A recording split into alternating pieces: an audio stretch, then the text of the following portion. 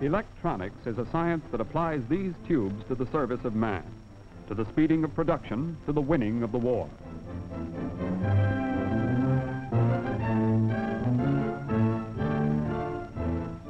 To understand how electronic tubes work, let's take a good look at one of them, one that's representative of its species. This is a diode, a typical two-element electronic tube. Let's get inside it. In fundamental operation, it resembles an ordinary single-pole switch, a switch that can connect, for instance, this battery and its motor load. One power lead comes to the anode, the other lead goes to the cathode. When this switch is open, the contacts are insulated from each other by a vacuum, or by some inert gas inserted into an evacuated tube under low pressure.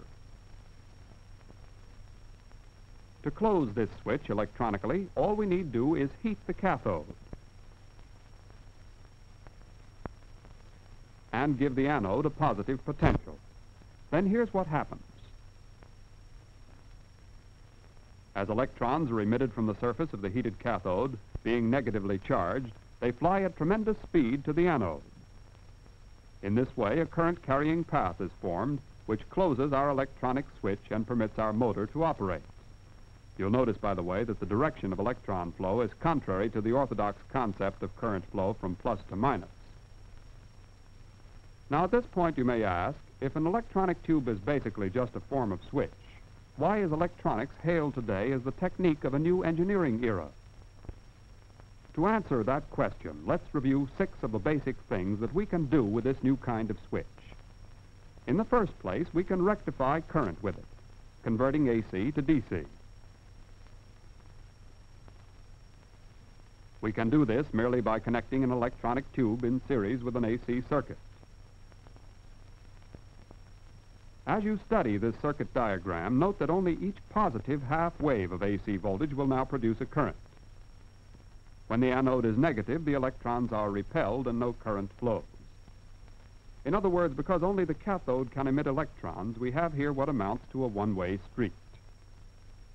We can visualize the result of the tube's rectifying action with the aid of these 2 oscilloscopes. The one on the left shows alternating current coming in.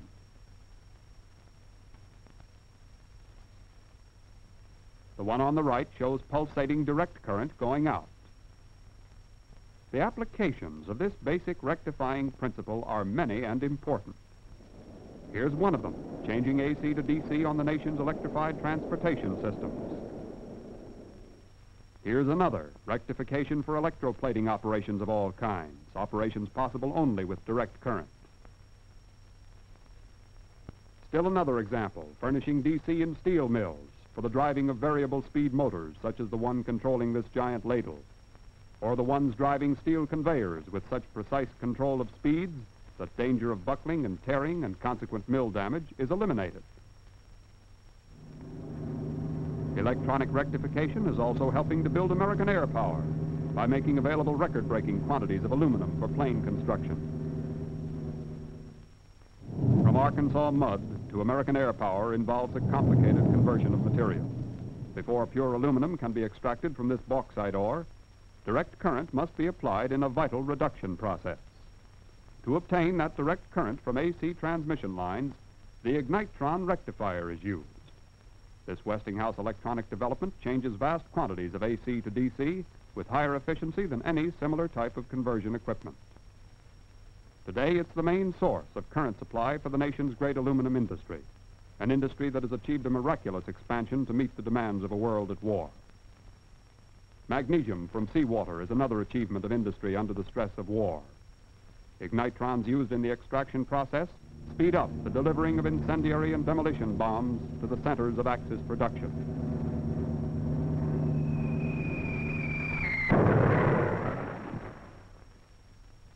Still another example of electronic rectification at work is the precipitron, a device for cleaning air electrostatically. This diagram explains how the precipitron works. The rectifying property of electronic tubes is used to apply a potential of 13,000 volts DC to tungsten wires and 6,500 volts DC to collector plates. As incoming air passes through the field of these wires, each particle of dirt receives a positive electrostatic charge. When the positively charged particle reaches the collector chamber, it's attracted to and deposited on negative plates. In this way, air is cleaned so thoroughly that dirt particles down to a 1/4 millionth of an inch are removed. This is a vital advantage today, not only in homes and public buildings, but in industrial plants of all kinds. For instance, in plants manufacturing delicate instruments where air cleanliness is necessary for precision work. In workrooms where optical systems are assembled for a host of military purposes. In inspection rooms where minute parts must be closely examined under high magnification. Air cleanliness is vital, too, in film developing rooms like this one. To understand how electronic air cleaning helps here, let's go aloft in a reconnaissance plane.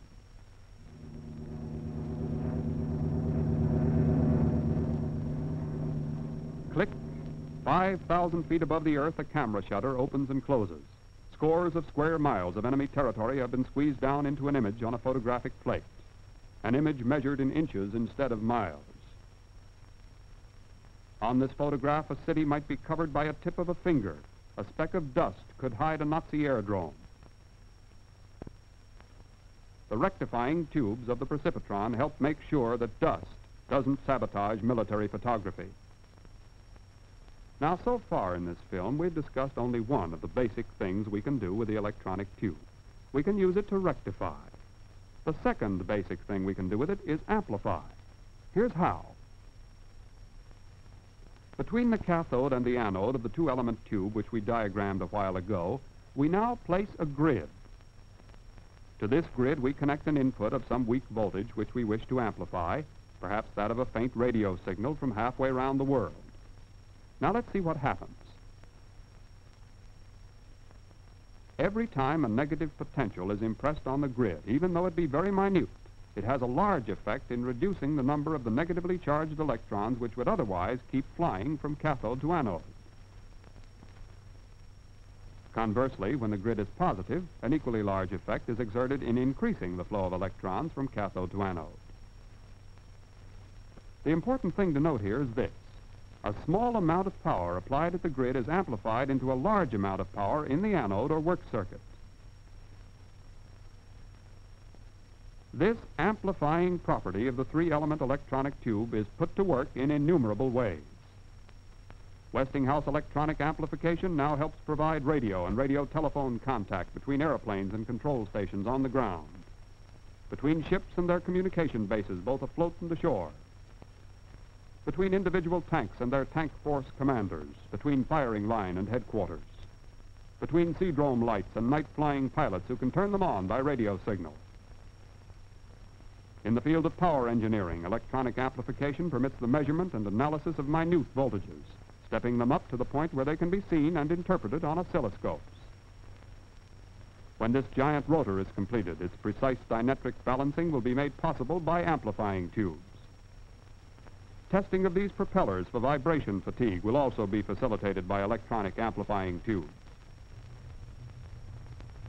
Up to now, we've considered two of the basic things that the electronic tube can do. It can rectify, it can amplify. A third thing it can do is generate.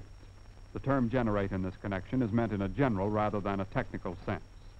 A triode is connected for oscillation in the way shown here. The system then becomes capable of changing direct current into alternating current.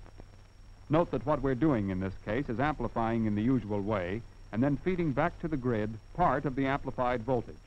Continued repetition of this feedback results cumulatively in a strong alternating current.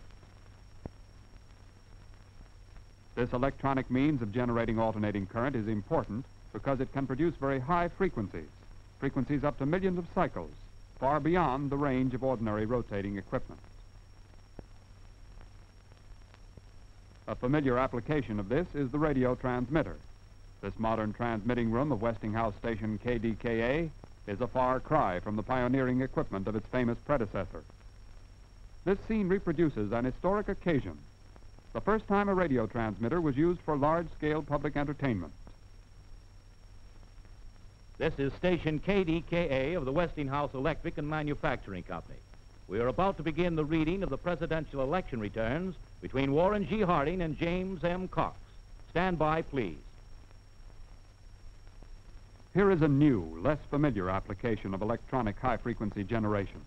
High-frequency heating of 200,000 cycles per second is now used to flow tin as the final step in the electrolytic plating of steel strip.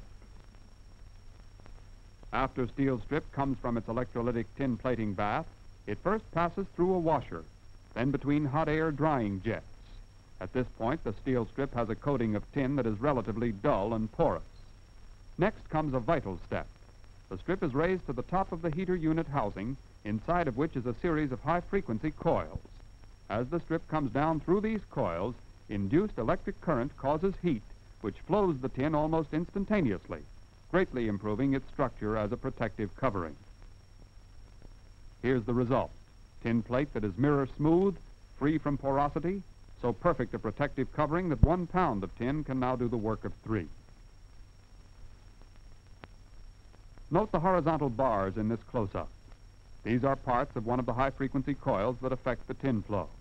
If you look closely, you can see the difference in texture between the porous tin entering the top of the coil and the shiny flowed tin leaving at its base.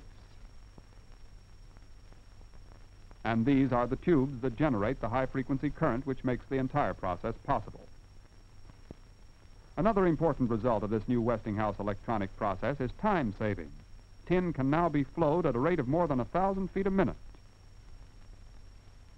Here's another example of where electronic high-frequency generation is doing a job today. Dielectric bonding of plastic and plywood sections in a matter of minutes instead of days. As a result of this application, plywood-constructed PT boats can be produced more speedily. Dielectric heating also cures intricate plastic forms faster and better. Here, a dielectrically cured plastic piece is being given a stress analysis. Carrier current relaying also applies the electronic principle of high-frequency generation. Here's part of the equipment that does the work.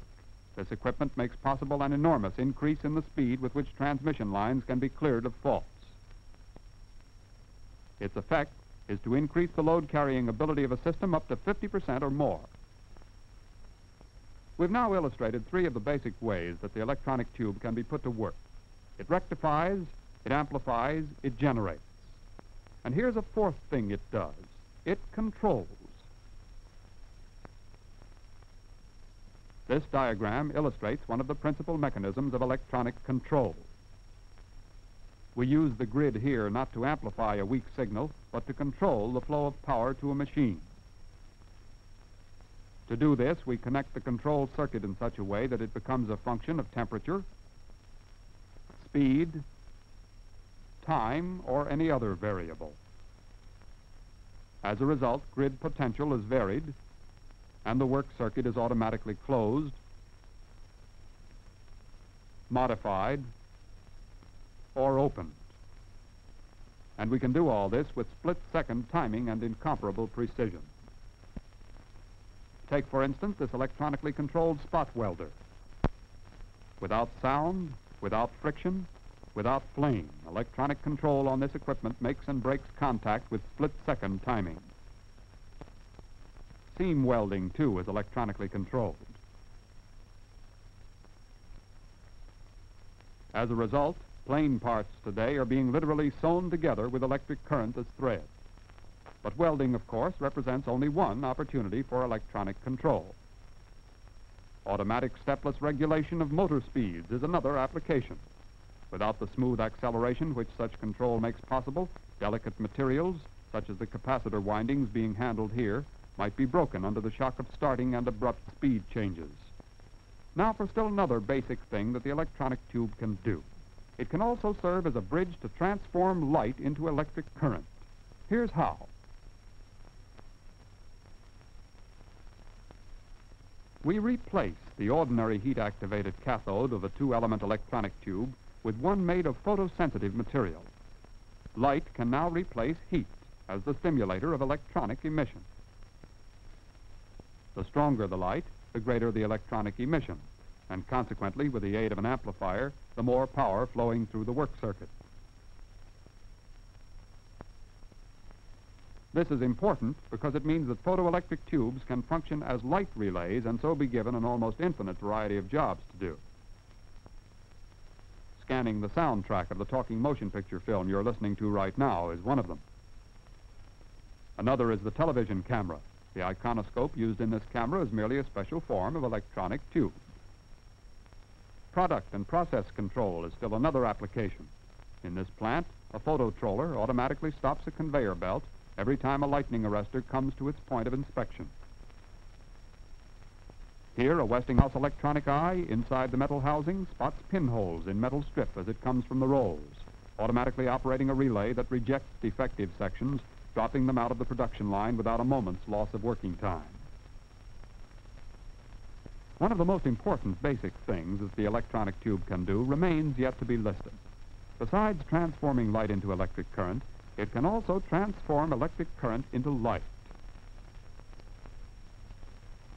The cathode ray tube is an application of this property. Through the aid of this tube, an electron beam is able to recreate an original image on the screen of a television receiving set. The electronic X-ray tube indirectly also transforms electric current into light, and by its effect on photographic plate, into light images. Here's how an X-ray tube works. A high potential ranging up to 300,000 volts or more is applied between the anode and cathode. Electrons are emitted by a focusing cathode. Due to the extremely high voltage, the electrons hit the anode with tremendous impact and cause the emission of waves of exceptionally high frequency. These high-frequency waves do three useful things: penetrate, excite fluorescence, or affect photographic plates. As a result, doctors can now study human internal organs by means of the fluoroscope. Or by means of radiography, they can photograph them. Industrial X-ray today is also playing a vital role, detecting porosities and fissures in welded metal seams, examining heavy castings for invisible internal weaknesses. But X-ray isn't the only example of electronic usefulness in the conversion of current into light. The whole field of modern fluorescent lighting represents another application. So does the field of ultraviolet radiation. Harmless-looking tubes like this one have a deadly effect on bacteria and other forms of microscopic life. In this demonstration, Parmesia rather than bacteria are about to be subjected to Sterilamp rays. Notice what happens. The Sterilamp today is becoming increasingly important, both as a servant of public health and as a device for the preservation of perishable goods. So many and so varied are the applications of electronics that a single film like this can mention only 1 in 1,000. We haven't even mentioned, for instance, radar, the electronic development that helped save Britain during the decisive weeks of the German aerial blitz. Here's what happened. Ultra-high frequency waves were broadcast into the skies from English defense stations. When enemy planes approached in the darkness or in the fog, these waves would reflect back to the transmitting points, thus giving warning to the defenders of Britain, permitting anti-aircraft batteries to swing into action and RAF planes to rise for combat. Whenever Hitler's bombers attacked, at whatever altitude, from whatever direction, British interceptors were waiting for them. As a result, the Luftwaffe was blasted from the English skies and the tide of war turned.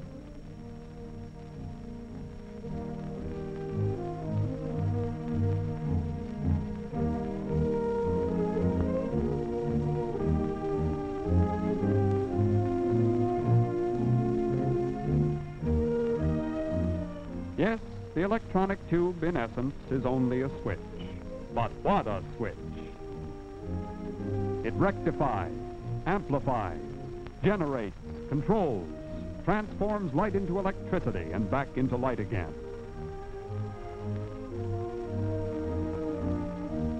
These tubes that look so mysterious are essentially simple in operation, incredibly rugged and sure in application. They open and close all forms of electronic circuits as swiftly as the lightning flash and as silently as the passage of time. In the world of today, they're helping us to win a war. In the world of tomorrow, they bid fair to lift all of us to new levels of achievement, comfort, and security.